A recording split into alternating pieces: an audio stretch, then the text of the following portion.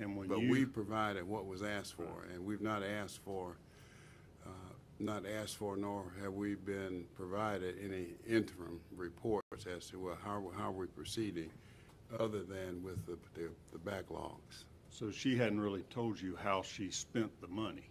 No, sir. Okay, so you gave her $75 million plus at least another Well, it wasn't just to her. There was a whole justice system at $75 million. Right? That's Yes, correct. it wasn't Right. just to her. You gave her many millions of dollars to get caught up on a backlog of criminal prosecutions. Yes. Okay. And when you did that, there was no mention of any election integrity case, was there? That didn't really ever come up specifically, just this one sounding for additional money in 2023.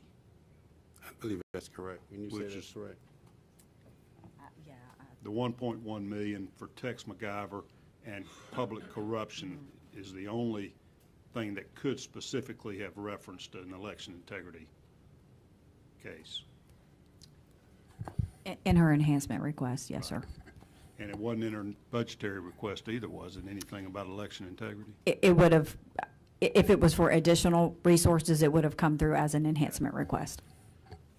So as a commission, you weren't aware that you were funding a election interference case, certainly not before